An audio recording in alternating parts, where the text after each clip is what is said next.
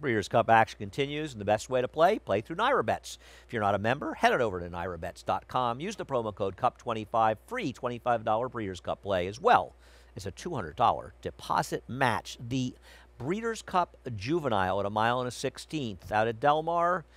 And if there is a stranger lurking in here, I didn't find him. I think Jack Christopher is the horse to beat. Jack Christopher, one of the many heavy favorites in the line, and you're not getting 9-5 on this guy. That is a preposterous morning line. Only a California morning line maker would suggest that he would be 9-5, and Corniche breaking from post 12 would be 5-2. That is an inaccurate line. Jack Christopher should be and will be closer to even money in this race. He was extremely impressive in the Champagne. And frankly, I think the horse who finished second behind him was the number 10 Command Performance. He also ran very well. Let's go to Belmont Park in early October and look at Jack Christopher. Jack Christopher drew the rail, and he's going to go in here. We'll see how quickly any or all of the Bafferts go and make him run. Will he outrun him early? Well, he showed in this race that he can take back, and he's broken very sharply in both of his races. Jose Ortiz had no problem rating him back, letting Ganite go and taking over. This was a very, very impressive and fast race. Yes, he has to go an X16th of a mile. He has to do it around 2 turns. He's a son of Munnings. I get it. I can understand why some have some concern. But there is no doubt about his talent. I think people who are comparing him to Jackie's Warrior are being silly. First of all, it's unlikely you'll see as fast a pace as Jackie's Warrior felt last year. And frankly, if Jack Christopher runs as well as Jackie's Warrior did in finishing 4th in last year's Breeders' Cup Juvenile, I think he'll win. If the pace gets hot, if he doesn't handle the distance, why isn't Command Performance the other likeliest horse? He's the best closer. He ran well in both the starts, should have broken his maiden first time out, and like Good Magic, he's going to look to win the Breeders' Cup Juvenile as a maiden. They are my top 2 choices.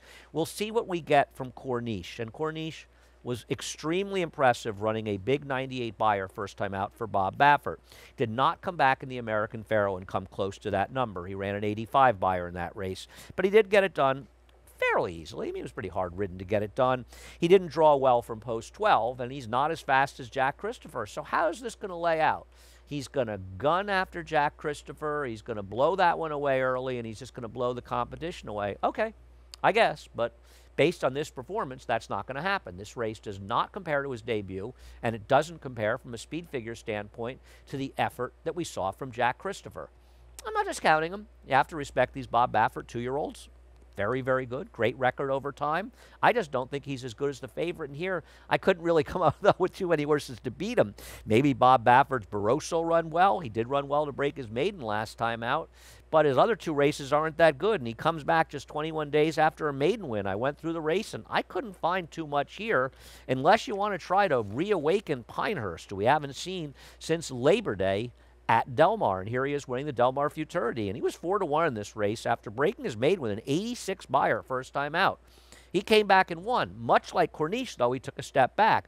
Going from 5 furlongs to 7 furlongs, ran a 79 buyer. So now we're supposed to believe, we haven't seen him in 2 months, he's somehow gotten faster, and he appears to be a horse that ran a slower race in Victory, stretching out a couple of furlongs. Now he's going to go 3/16 more and going to get faster? Well, who knows? Maybe he will get faster, but I want to see it to believe it. Nothing clever for me in this Breeders' Cup Juvenile. I like Jack Christopher to give trainer Chad Brown his 2nd win in this race, having won it a few years ago with Good Magic. I think his main rival is the number 10, Command Performance. We can take a look at those picks. 1, Jack Christopher, 10, Command Performance, 12, Corniche 3rd, and the 8, Barroso 4th.